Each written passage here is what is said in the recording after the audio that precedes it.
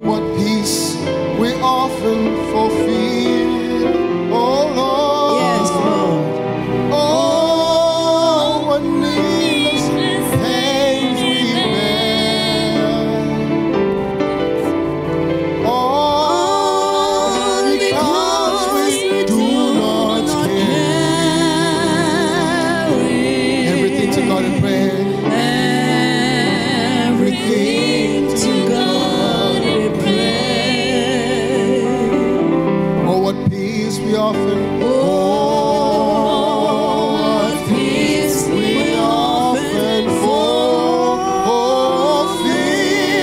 Oh, what needless. Oh, what needless pain we bear.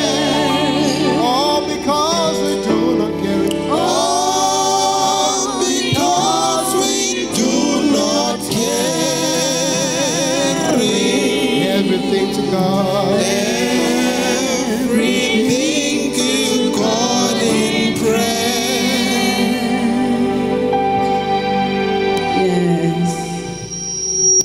Thank you, Jesus. Lord, you are here. Lord, you are here, and we thank you for the ministry of your word through song, oh God. For the ministry of your presence through your spirit upon our lives this morning. This morning, Lord. We thank you for such grace. We thank you for such favor. We thank you for such honor. For you honor those who seek after you, O God. You honor those who give all their hearts, their whole being unto you, mighty God. You are gracious to your people. When we acknowledge you, O God, because worship, praise that we offer in this place, it's all about worshiping you. It's all about acknowledging you and your power and your presence. In the name of Jesus, we thank you for the presence of your sweet spirit.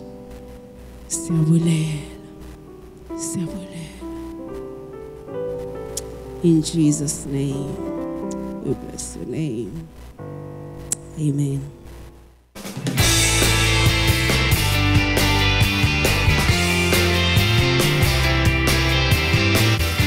Greetings in Jesus' name, and thank you so much for joining us today. We've compiled a special message from Pastor Thando Melane, recorded at Destined For Greatness Ministry in Cape Town, South Africa. We trust that you will be blessed.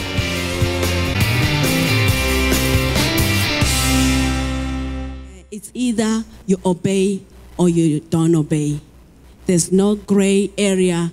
It's straight. It's either you obey or you don't obey.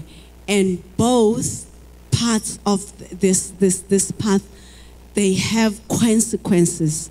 As you obey, there are things that God promises and are certain in His word. And also, if you don't obey, the opposite of not obeying is disobedience, isn't it? So the Bible is also clear about the consequences of disobedience. But the word of the Lord puts these things to us so that we may know that we serve a God who clarifies things to us so that we are aware as to what He requires of us. And ultimately, when the day of judgment comes, you would have known what He expected. And in terms of what He requires, and when you do that which He requires, there are clear consequences. When you don't do what He requires, there are also consequences. He's just a fair God like that. Hallelujah. So this is the topic or the title of my message this morning, that obedience is bliss. But commonly or popularly we would hear when people actually quote the scripture that they would say, obedience is better than sacrifice. Amen. So with me, as I pondered about this matter, I just came to a point to say, obedience is bliss. It's just awesome to actually obey the Lord. there is nothing impossible in obeying God. There's nothing difficult in being able to obey God. And that's the path that I am choosing, because God has spoken so clear to me, but also not just for myself, but for us as a church. And that's why this morning I'm coming to share that with us as a church, with all of you, and together with myself as a church, because we are one body before the Lord. Amen. And therefore, there are specific things that God wants us to know and understand when it comes to obedience as a church. And the minute we start doing that He wants us to do, there are things that God has in store, and not just things, actual blessings, actual promises that He has in store for us when we start to obey. Amen. Hallelujah. Samuel said to Saul, "The Lord sent me to anoint you king over His people, over Israel. Now, therefore, heed the voice of the words of the Lord. Thus says the Lord of hosts, I will punish Amalek for what he did to Israel, how he ambushed him on the way when he came up from Egypt. Now go and attack Amalek and utterly destroy all that they have, and do not spare them, but kill both man and woman, infant and nursing, child, ox and sheep, camel and donkey." This is where God, after He created man and woman, He gave them clear instruction. And in this verse, the Lord says, But the Lord gave the man this warning: you may eat any fruit in the garden except fruit from the tree of conscience, for its fruit will open your eyes to make you aware of right and wrong, good and bad. If you eat its fruit, you will be doomed to die.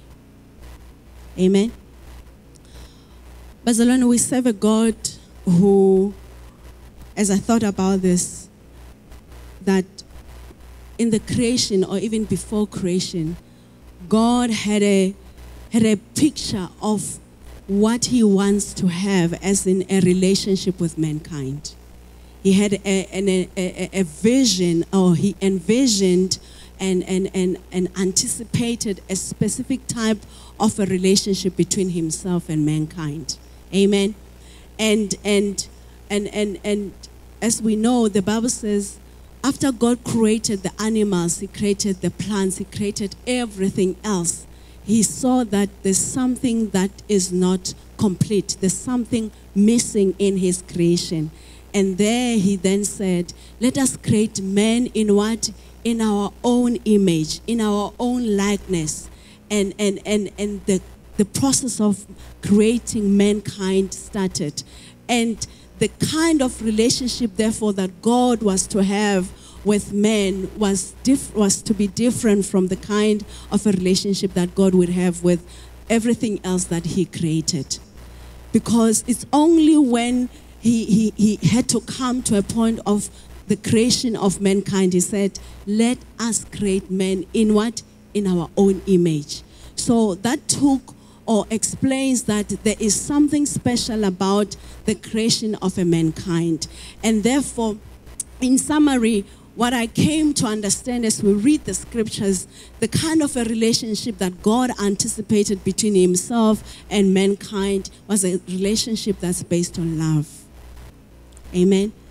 Isn't it that you don't create anything, you don't invest your efforts, your wealth, your time in things that you don't like, in things that don't represent you, in things that, don't reflect you or say something good about you. So the same happened with God. He decided to invest in a creation, a type of creation called mankind in His own image. And that's because He loved the mankind.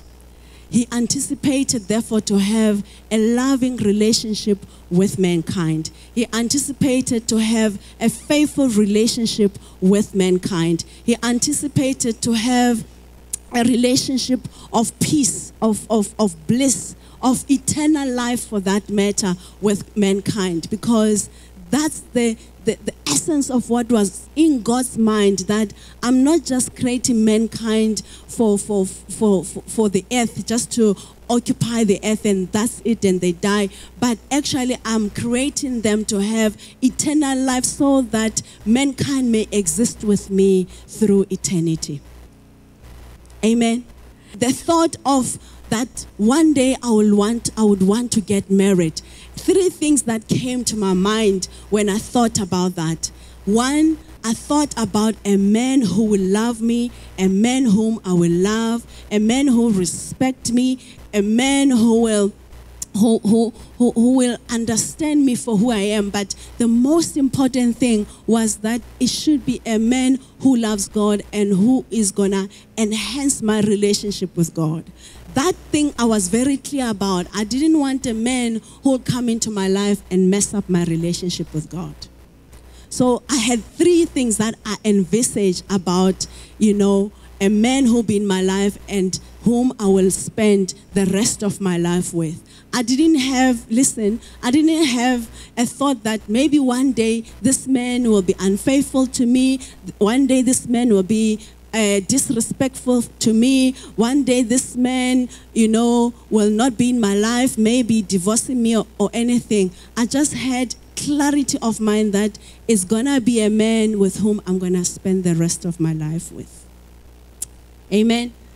And so is the type of relationship, I don't know if many of you can relate, is the type of relationship that God anticipated with us as humankind. Hallelujah. However, the basis of that relationship being strong, being sustained, and fulfilling that ultimate vision that God had was obedience. It is clear as we read in the book of Genesis right now that after God had created everything and man himself, he thought it's important that he warns Adam. He put him down to say, listen, be warned that in this Garden of Eden, there's a specific tree and it's at the center of the garden, so that you don't doubt, you are not confused as to which tree is it. God explained this tree, its position, and what would happen if Adam, takes off the fruit from this tree. And all that God was saying was to say, obey me. Obey me. Heed my instruction, because with that you'll have eternal life. Because otherwise God says, if you eat of this tree, you're going to be what? You're going to be doomed. You're going to die. But that was not God's initial intention about us as mankind. He wanted us to have eternal life. And as a clear example of a process or a point where actually man disobeyed God, starting with Adam himself, because as you read past that instruction, we hear of the snake coming to deceive mankind and leading them to disobeying God. And as we drive through the Word of God in the book of Samuel, as we have just read now, we have a typical example of somebody that God put in authority. God put Saul in authority to lead his people. And all that God wanted for Saul to do was to obey him. And in this specific example, there was a situation of the Amalekites that God wanted to deal with them so that his will and his purpose for his people be accomplished. And therefore, he instructed Saul to actually kill everything about the Amalekites. As we hear through the prophet Samuel, the Bible says, now be sure that you obey him. Here is his commandment to you. I have decided to settle accounts with the nation of Amalekites for refusing. What did they do? They refused to help and to support the children of Israel when they were leaving Egypt. And we know the nation of Israel, God had a purpose for them. God had an intention for them to go into the promised land. And along the line, there were nations that they had to go through. But particularly the Amalekites, when they had an opportunity to help the Israelites, the Bible says they did just the opposite. They fought against the nation of Israel. And that didn't go down well with God. And now it was the time that God settles accounts with that nation. And he says, now go and completely destroy the entire Amalek nation. So men, women, it was right clear, everyone, children, everything that they owned, they had to be vanished. But let's hear what the Bible then says about Saul. Verse 4, Saul mobilized his army at that place, Telaim. There were 200,000 troops in addition to 10,000 men from Judah. The Amalekites were camped in the valley below them. Saul sent a message to Canaanites telling them to get out from among the Amalekites or else they will die with them. For you were kind to the people of Israel when they came out of the land of Egypt, he explained. So the Canaanites packed up and left. So in the very first instance, after hearing the instruction from the man of God or from the prophet that was sent by God, we hear that actually Saul obeyed. Because we hear that he galvanized, he took everyone into the army so that they exercise or they execute the instruction or the commandment of God. So we would want to see that when the instruction came, Saul regarded God's authority. He didn't question Samuel to say, who are you? And to tell me all of this. He just took the word of God just as it is through his servant and did what was expected of him. However, that was unfortunately short-lived. As you read from verse 5, from verse 7 to verse 10, the Bible indicates there that instead of executing the commandment in its totality, 100%, instead, what did Saul do? He killed everything else, but the Bible says he kept the king, and he also kept the best of the cattle, the best of the animals, the fat ones, the well-fed animals, because he felt, no, we cannot kill this. We have to keep them to ourselves. But then what did that represent? Disobedience. Right there and there, Saul just decided to go off the mark. He changed the script.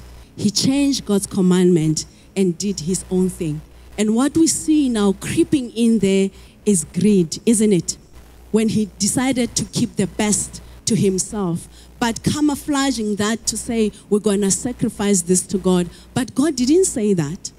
God didn't say, Saul, as you go out, you'll actually come across the very fat of the animals, the best of them all, and you're going to keep them for me. No, God didn't say that. His commandment was very clear that you demolish, you kill everything. I mean, everything.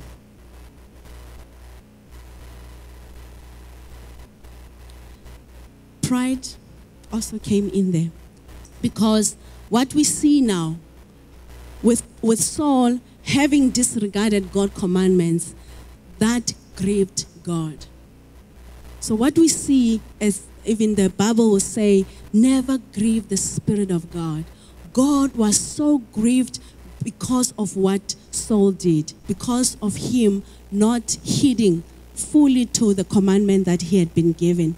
And it said in this version, as I read it, the Bible said, God even said, I am so sorry.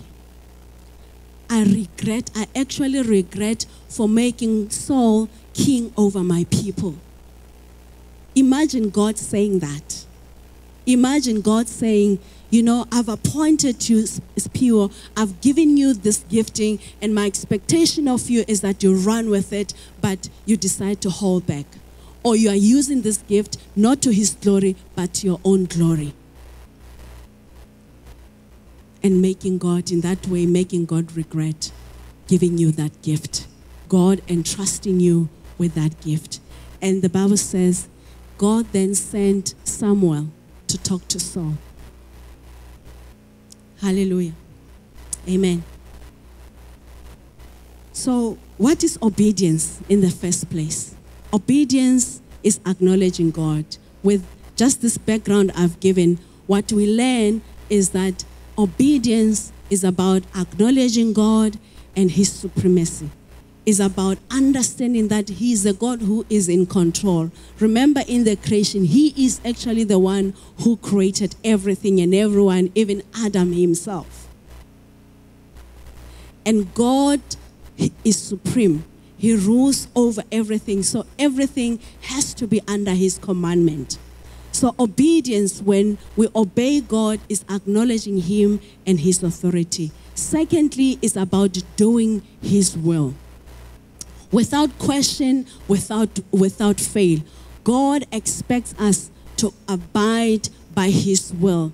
The fear of the Lord is also a reflection of obeying the Lord. Of saying, Lord, I give you, the honor and the glory because you are worthy of all that. Obedience is about just doing it. Just doing what God says, basically pleasing him and honoring him and his word. And so what we see, instead of Saul doing all of that, we hear that pride was at play here in Saul. He even went to a point of lying. Have you experienced a time when the Spirit of the Lord, puts something in you to say, just give Spew a call? God speaks to us that way. That out of the blue, you would have somebody coming into your mind and you have this urge to call this person, to reach out. Basically, that urge is say, reach out to this person. You may not know everything that they may be going through, but the Spirit of the Lord will say, just do it. Just pick up a call. And at times, if not most times, the tendency is to do what? Postpone. The minute you postpone is actually disobedience.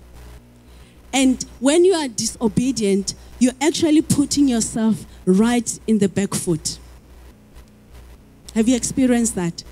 Like we see with Saul, when the prophet came and confronted him about disobeying God, Saul started saying, but I kept everything for the Lord, and my people wanted me, to do this and this. And all that he was doing is lying. That's what disobedience does to us. When God asks you to do something, Mam Swaz, say, hug this sister next to you. And I actually don't know her. But did God say, hug only those you know? Did God say that? No. When God says, love your brother and your sister as you love yourself, is there two ways about it? Is there two ways about it? No. It's a clear commandment. Like Jesus says, I command you to love the Lord your God and to love your brothers and sisters. And in that way, you're obeying the Father. Hallelujah. But as human beings, we can be so choosy, isn't it? And Gormba,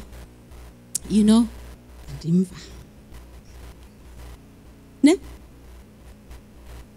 My spirit just doesn't connect. And say that perhaps that's true. Your spirit doesn't connect. So pray to God about it. Ask God about it. And perhaps say, Lord, I'll do it, but I pray that you help me to understand, why am I feeling this way? Is it me? Is it my will? Is it my pride? Is it my disobedience or what? And because God is faithful, he will reveal it all to you. But the biggest favor that we can actually do is obeying the word of the Lord. Here is another lesson that we get from Saul, from his disobedience. It's true that the army spared the best of the sheep and oxen, Saul admitted, but they are going to sacrifice them to the Lord your God. Yamva? He's not saying the Lord my God. He's saying your God. That's what disobedience do. When a parent speaks to you and you tend to say, and let's say it's not your parent, ne? Say, "Angomzali wami," your God. Or even if it's your parent and you say, that's your God, and ingeni mna, it's your own choice. When children are disobedient to their parents. So Saul says, your God. And we have destroyed everything else. Then Samuel said to Saul, stop. Listen to what the Lord told me last night. That's what I was saying, that when we start disobeying, we just get ourselves right into the back foot, and lying just comes out of us. Camouflaging, defending the situation just come easily for us. And in that process, we even disregard just listening. When somebody corrects you, have you heard that? That as a person, as human beings, we can easily say, no, but so and so and so and so, this and this happened. But, you know, I didn't have much time, but, and giving all sorts of excuses. That's what exactly Saul did. That instead of repenting, instead of saying, okay, let me hear you, let me understand. And he admitted, remember? He did admit. But instead of taking that further to say, I repent, I acknowledge that I didn't do exactly what God instructed me to do, I repent. Repentance, by the way, is actually when you confess that you are serious about and taking accountability about over your actions. And not only taking accountability, but taking a different turn. That means you are changing your behavior. You are remorseful for what you have done. Amen? Unfortunately, Saul didn't do that.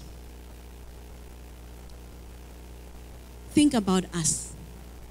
When God will speak to you and say, forgive your mother.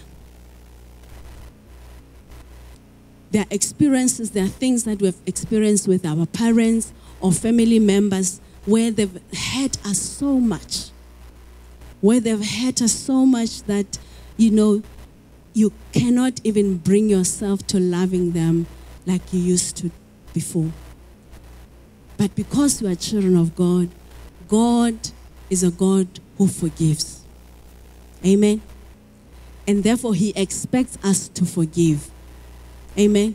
When the Bible says, forgive those who trespass against you, isn't it? Because God has forgiven us. And God will send his Spirit and say, forgive her.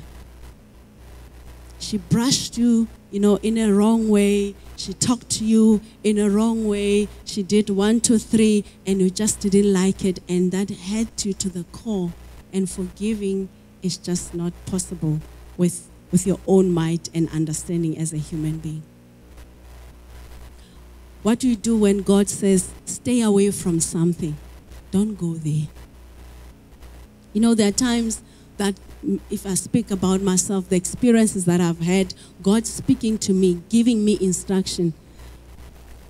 One of the recent examples that I've experienced, when God says, "Kausuke ku Facebook." Just stay away from Facebook. Just stay away from Facebook.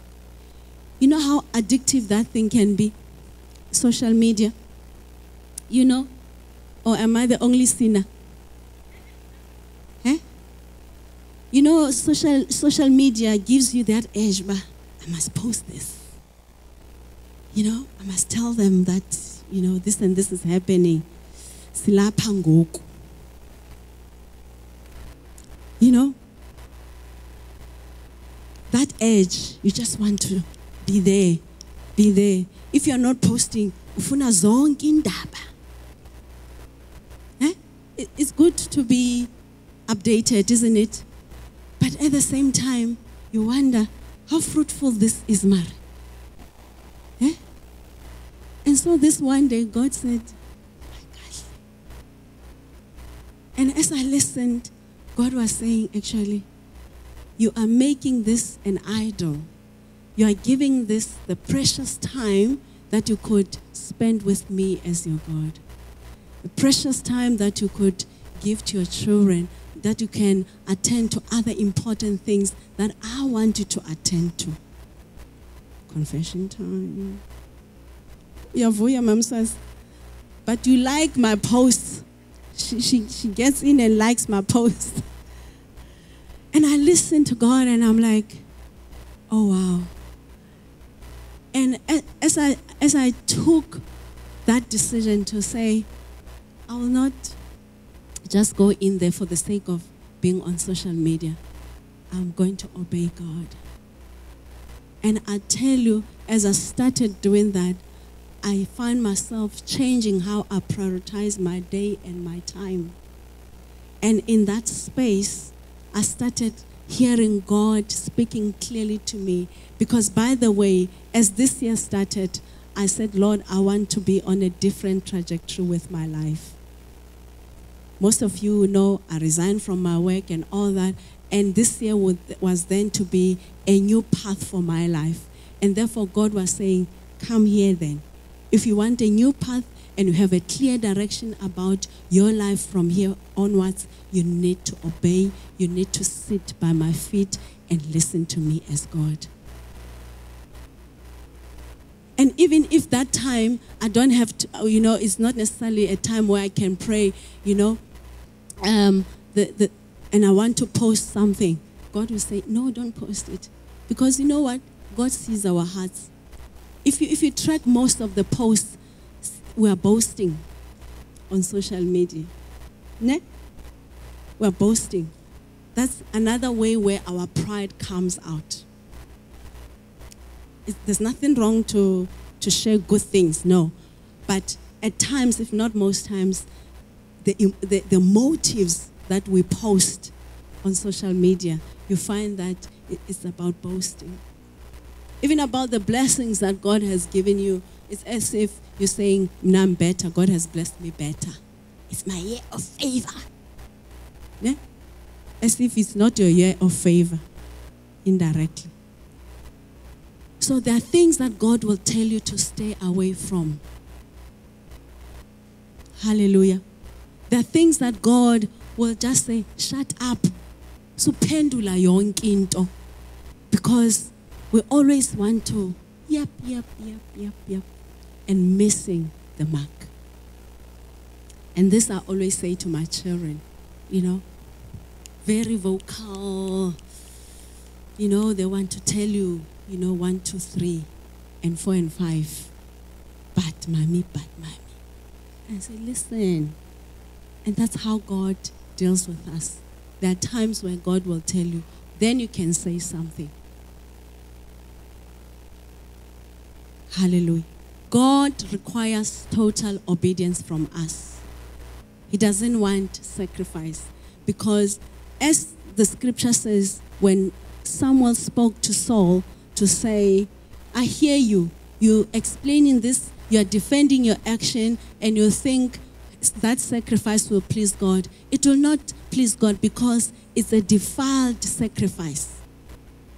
It's a second best because God said you destroy everything. Because remember the sin that the Amalekites committed before the Lord. So God wouldn't want to accept anything from them as a sacrifice, no matter how best it is as a sheep or oxen. God didn't want it. So with that, God is saying obedience is better than sacrifice. Because be aware then that you don't say, if God guides you, when let's say it comes to offering, you have a 20 rand in your bag, and you say, no, I'll give 5 rand. But God says, give that 20 bucks.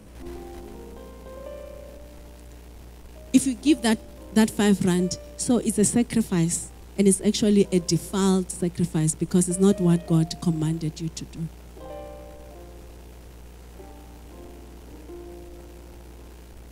Amen. So what does obedience do when we actually do exactly what God expects us to do? Now it shall come to pass, if you diligently obey the voice of the Lord your God, to observe carefully all his commandments, which I command you today, that the Lord your God will set you high above all nations of the earth.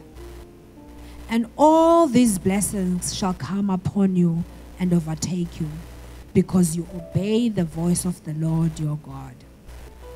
Blessed shall you be in the city, and blessed shall you be in the country.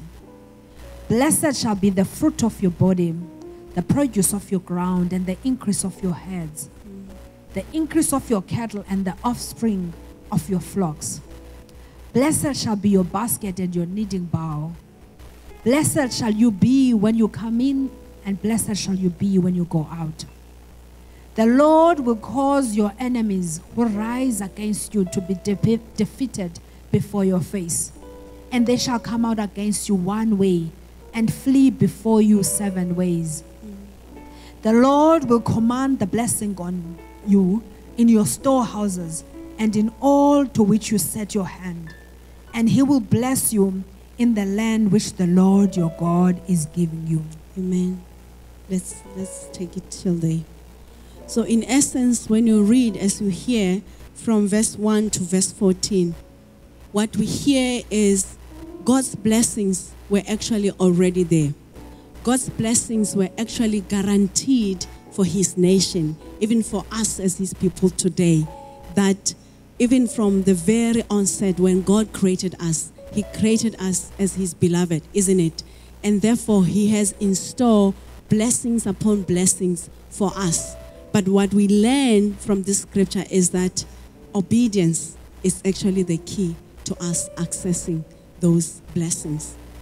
So it simply means if we don't obey, if we don't do what God wants us to do, we are the ones who are locking our own blessings up. We are the ones who are delaying ourselves. We are the ones who are actually putting a curse on our crops, on our land, because when the Bible says, when you obey, when you just do what I want you to do, what will happen?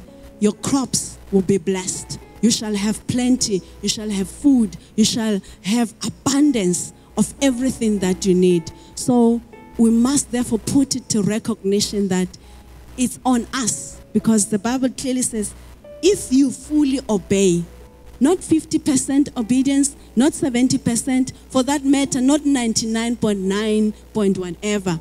As long as it's not 100% full obedience, we are the ones who are holding our own blessings back. So blessings do that. They unlock, obedience unlocks God's blessings over our lives. Obedience guarantees a fulfilled relationship. Remember what I said. God created us to have a beautiful relationship with us. So if we don't obey, we're actually putting a curse between us and the Lord. We're always at a distance and operating in a disadvantaged manner. And obedience guarantees a fulfilled purpose and destiny. Guess what? What happened to Saul? When Saul disobeyed God and God confronted him through his prophet, God says to him, you're going to die. You're not going to stay on the throne for long. I'm actually going to replace you. There's one who's better than you. There's one who's going to actually obey me than you have. Isn't it sad? Isn't it sad? Because God purposed for Saul to be king over Israel. Ne? And I want to believe that it would up until he dies. But Saul himself cut short fulfilling God's purpose for his life. Saul shortcut his own destiny. And as much as he continued to live when David came on board, but he was already at a disadvantage point. He was banished before the Lord. And that's not what you want. That you serve God from a second best point, from a disadvantage point, and you actually don't ever fulfill his purpose. That's why you find at times people later in their years, they regret. They look back to say, I was this person, I was going to go far, I was going to achieve that, na. But there's something along the way in their lives that when they were flourishing in their lives, in their giftings, in whatever sphere, they tended to forget God. They tended to be disobedient to God and unawares short-circuiting their own purpose.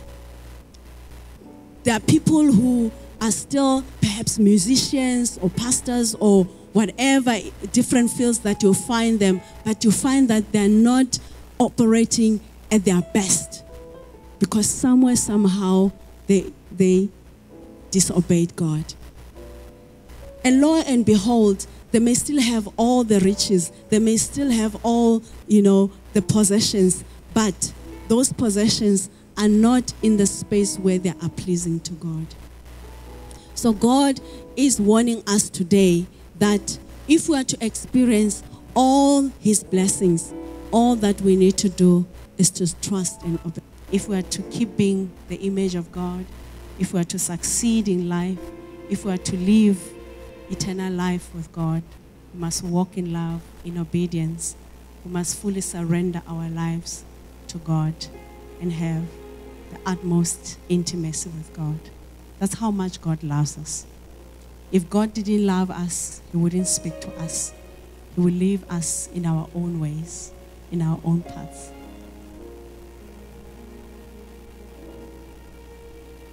Let's pray. May we stand and pray.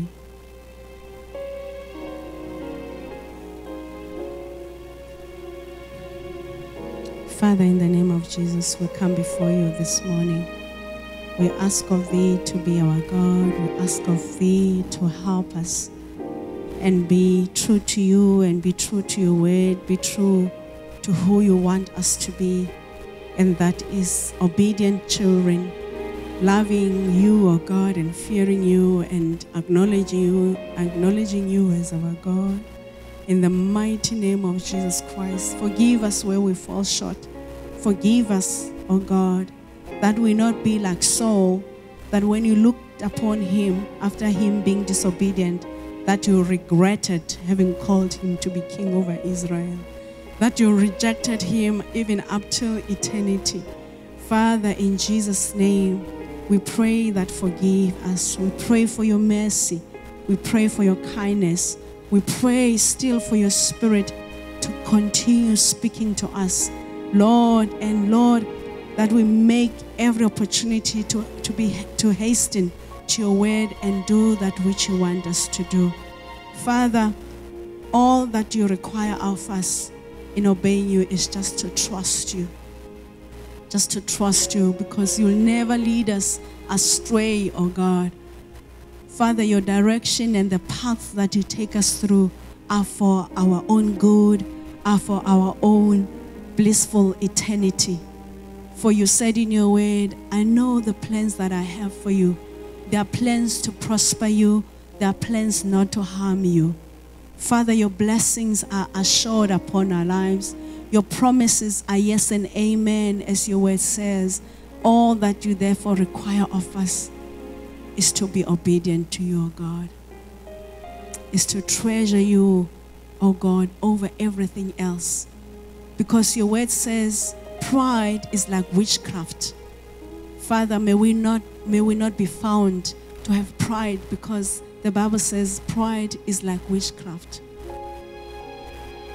The Bible says rebellion and stubbornness is like idolatry, where we start with our disobedience, with our stubbornness, where we start idolizing the things that we prefer over you as our God and over the things that you instruct us, the commandments that you give us. We pray, Lord. We pray, help us in Jesus' name. May the grace of our Lord and Savior Jesus Christ, the love of God and the fellowship of the Holy Spirit may be upon us and guide us as we enter into this new week, into obeying God and giving Him preeminence in our lives. For, oh God, as we do that, you are faithful to come through for us. And Lord, that we experience all the blessings that you have in store for us, that we may eat from the abundance of your hands, oh God. In Jesus' name, you have called us to life and life in its full abundance, oh God. And Lord, we want to pray that help us to experience that. In Jesus' name, bless your people. May your face shine upon them, oh God. May your love cover them. May your spirit keep on resonating your word in them, oh God, as we enter into this week. And Heavenly Father, may you shield them from all harm in the mighty name of Jesus. May the blood of Jesus be a covering around them. And your fire, oh God, that, oh God, chase away the temptation that comes from the enemy, making us to be disobedient to you. In the name of Jesus Christ, thank you for the power that is in us, oh God. The Bible says is the same power that you raised Jesus Christ from the dead with. And that's the power we'll be able to resist the enemy and resist being disobedient to you, oh God. In the name of Jesus Christ, I pray and I thank you so much. Amen. God bless you, Bazalan.